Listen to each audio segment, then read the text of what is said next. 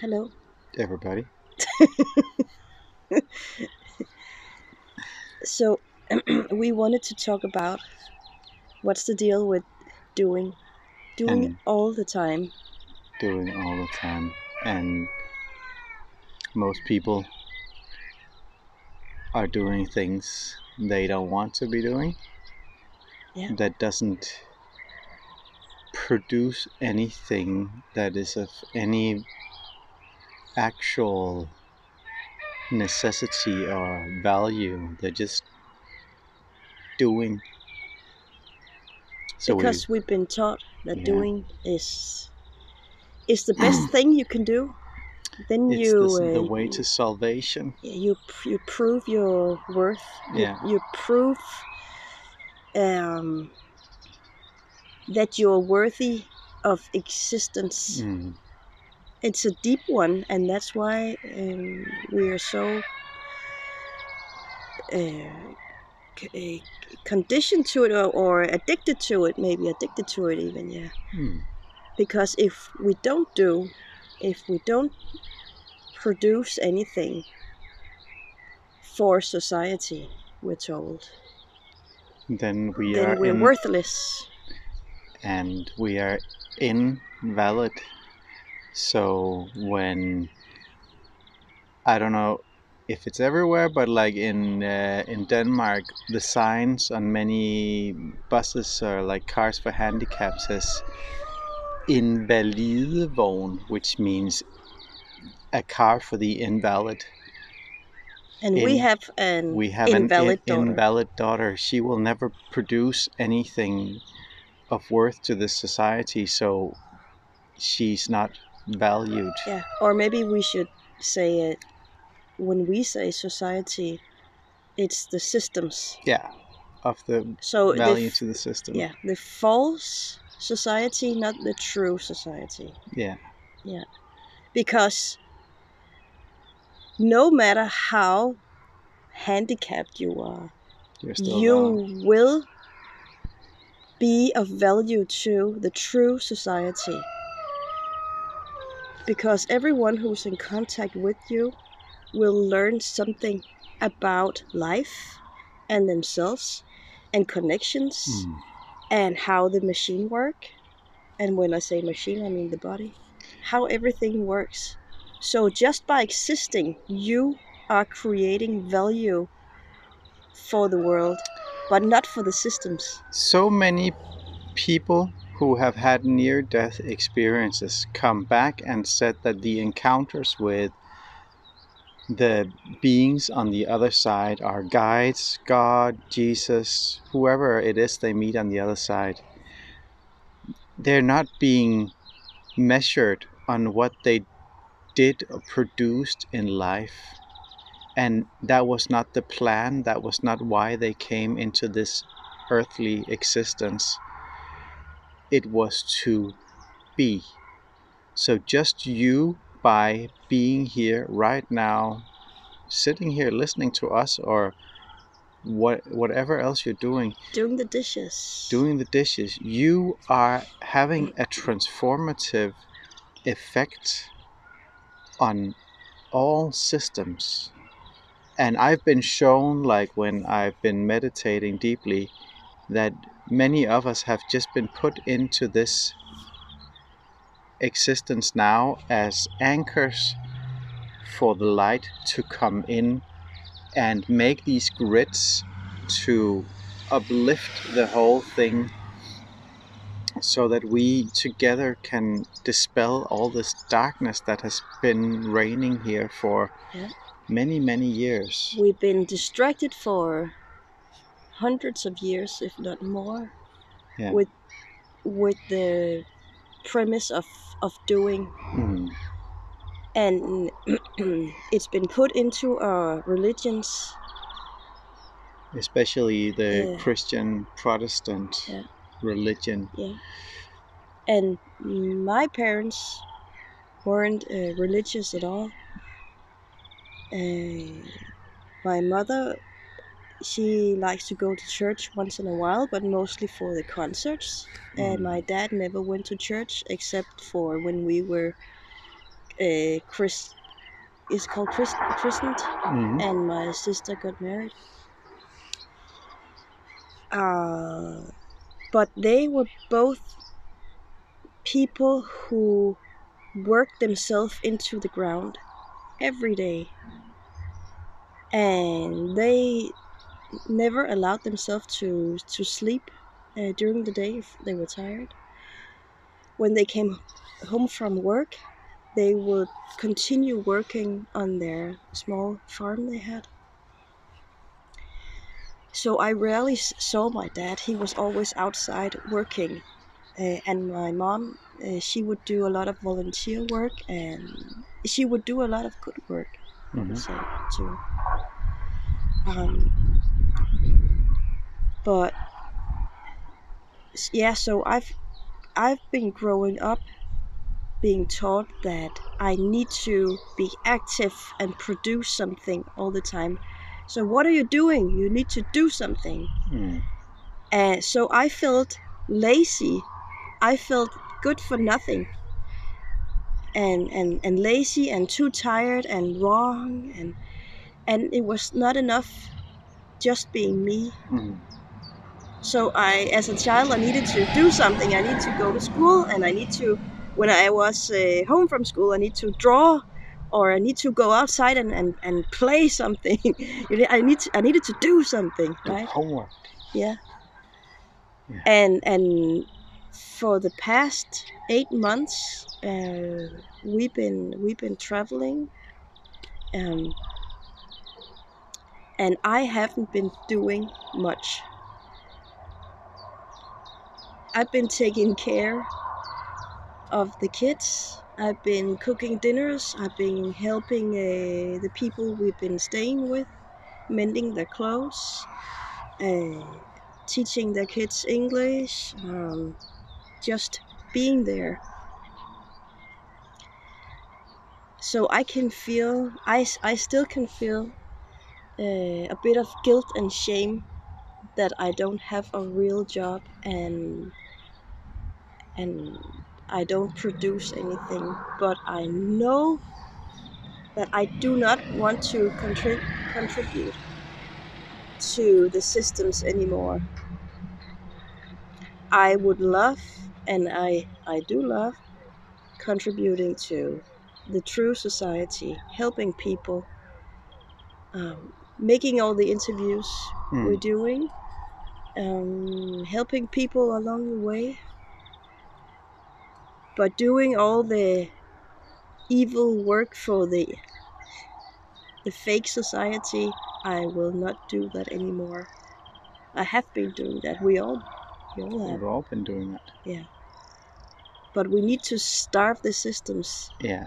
We need to unplug from the system and starve it to death whilst we create a new and better Yeah. world for everyone. Yeah. And some weeks ago, I woke up during the night and I could hear two sentences in my head. And usually, when I wake up, I can't remember what I've been dreaming, or it's very blurry, or it won't make sense. But these two sentences stood very clear, and they still do. The first one was, if you could see and recognize the devil, would you stop working for him? And if you could see and recognize God, would you start working for him? Mm. And I've been thinking a lot about that. Sorry. Because if I went to one of the offices where people from the systems are working, and I would ask that question, if you could see and recognize the devil, would you stop working for him? What would their answer be? First of all, I don't think they would recognize. But if they did, if they suddenly realized that they were working for the devil because they are traumatizing people all day, every day, Mm. even though that is not what they want. That's They, not what they got the education, but no, now they have become part of the system, and the yeah, system does this. is forcing them to traumatizing families, people every day. But would they stop doing it if they could see that was what they're doing? And I think most people still would say no because of the money. Well, we can see that with everything that's been going on for the last 2 years, speaking here in 2022, that people have been doing many things because of what was expected of them from their work or something else. A lot of things, not just the thing in the arm, but a lot of other things they have been doing because the system told them to. Yeah. To stay separate from their loved ones, to put a cover across their face that has no basis in anything real. Many things have been done that has And no benefit. no, and people agreed to traumatize millions of children because the system told them to. And it's because people confuse the system with society. That is not the same. No. Everyone wants to help each other in the society. So we need to discern right now what is society and what is the systems, and what is helping and what is traumatizing. But because we did not help anyone during the past 2 years, but we did a lot of traumatizing because the system told us to. Yeah. None of the measures put in place by the system actually did anything of benefit. Not a single thing. But everything, almost everything, did tremendous harm. Yeah. But a lot of people realized that. Yeah. Because it got so bad that people said, wait a minute, this can't be true. I do not want to be a part of this. I don't want to traumatize my children or old people or anyone on purpose. I want to do something else. I want to create something else. And we realized, because of our daughter, because she is invalid, and the system told us that she is invalid, and that everything is based on traumatizing. So we woke up, and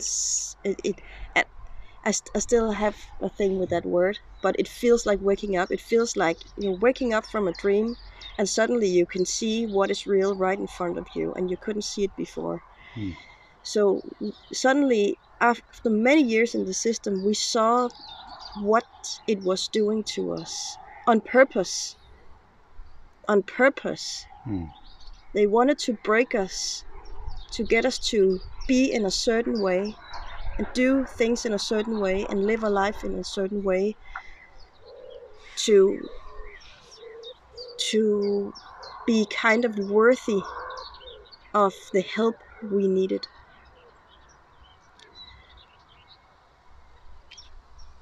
Yeah.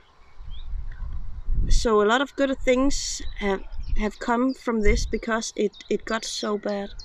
And we see a lot of good things still, and it's snowballing. It's bigger and bigger projects that are coming to fruition now, or starting. So that's good. It's all good. So the question is, are you doing? Or are you being? And if you're doing a lot, are you helping people? Yeah. Or are you hurting people? And you need to look at this very carefully and be totally honest with yourself. And if you come to the conclusion that you are mostly hurting people, then ask yourself if you want to continue doing that, or you want to do something else. So most of us when we are in a position, a job that is actually harming the greater good, we tell ourselves these stories. So, for instance, we once knew a advertisement executive. He used to be a good friend of ours, and he had managed to convince himself that because of the way he was doing advertisement, that he was working for the greater good, because his way of doing things wasn't as bad as everyone else, but he was still working for the devil. Like, he was helping to make palatable, to consume detrimental products of many different kinds, financial, I assume food as well. Yeah. But he could convince himself that he was doing good, and I was working as a tour guide, and some of the practices that were put in place, like a lot of what I did was good, like showing people all these beautiful places, but there were all these other things that we were doing where people were sort of not forced, but like made to buy stuff they didn't need in underhanded ways and things like that. And I could convince myself that that was okay because everyone else was doing it, and what was the harm, and blah blah blah. So we can convince ourselves we're doing things that are good when they're actually bad. Yeah. So when you take a look, or if you sit and feel into what you're doing, don't explain away things. Just go with the first instinct. Is this right? Is this wrong?